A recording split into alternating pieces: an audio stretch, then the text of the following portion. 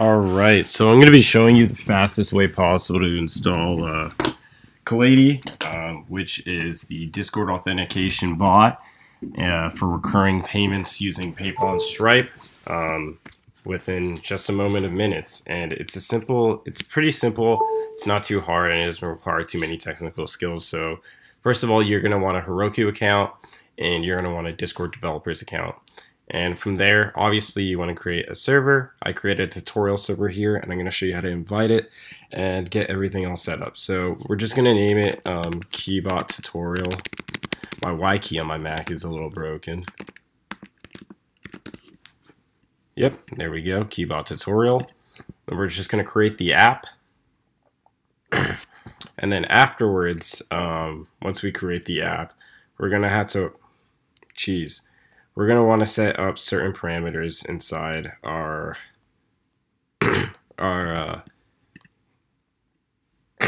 in our server. So one thing we were going to want is a MongoDB host.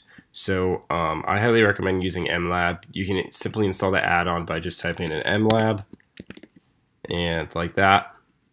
You can just choose the free version. And once that's all set up, go underneath here, reveal vars, and we're just going to set up a couple things.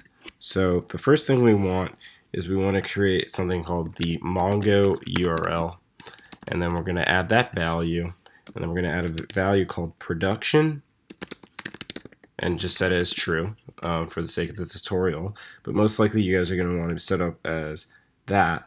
And then after that, we're going to set up a session secret. And we can simply generate one by going on this site, which I'll put in the description. We'll just generate a random GUID, and then we can copy and paste that. And then we're going to want to set up a encryption key. And by doing this, you can set up an encryption key on this website. You can just do a simple AES-256 key.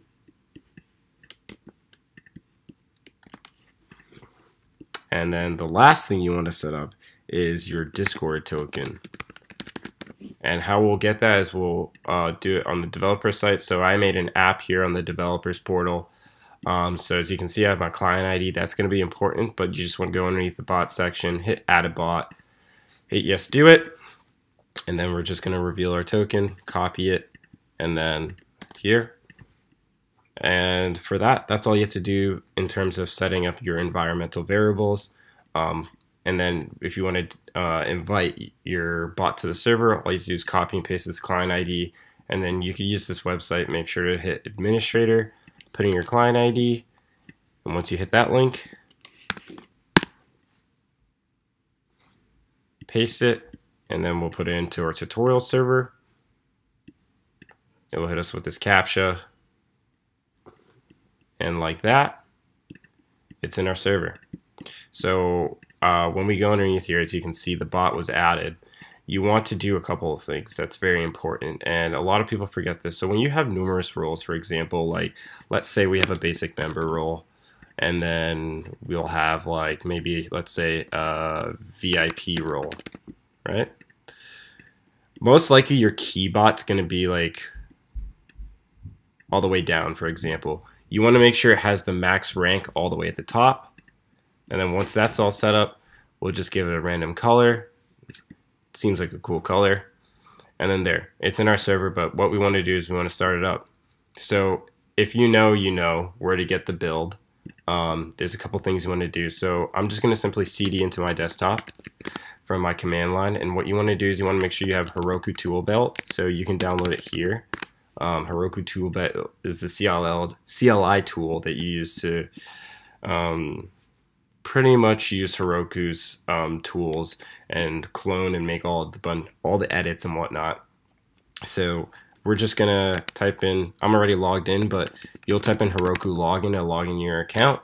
I've already done that in the past. I've had Heroku, I've been using it for years, so I can just type in Heroku git clone -a and then Keybot tutorial, which is the name of the application we created. And then we can CD into that.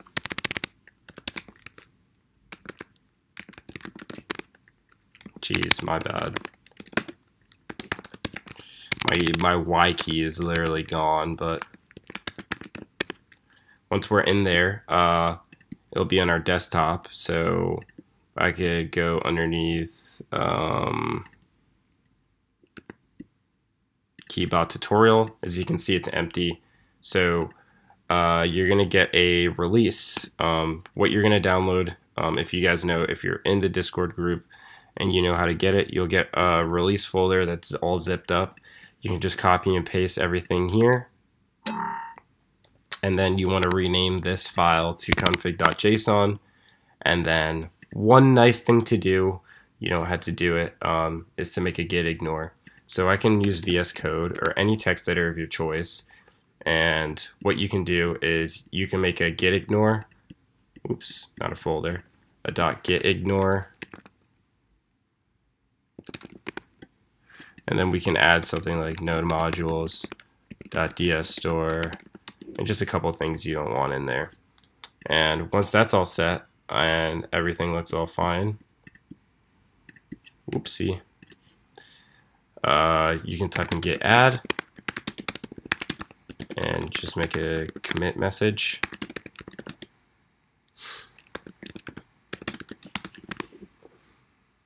And like that, you have everything all set up from here. It's going to upload to Heroku, and your server is going to be up and running momentarily.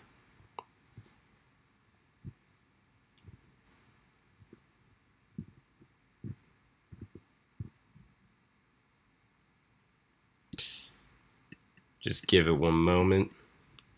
It's pretty quick. Usually the first time takes a little longer, but it just installs the dependencies that it needs. And then once it's finished, as you can see, it was successful in building, and it's compressed, it's launching, and like that, it's up. So we can open up the app, and it will make a web page for us with a couple of things. Most likely it's going to say sold out here. So one thing is you can make an administration account. So if you go on /admin, you can log in and you can manage all the roles and whatnot. But in order to do so, you need to run it through your Heroku. So you can go here underneath more, and you could hit run console, type in bash. Just give it a couple of seconds. And one thing you want to do is you want to reference back to the Mongo URI that we had in there.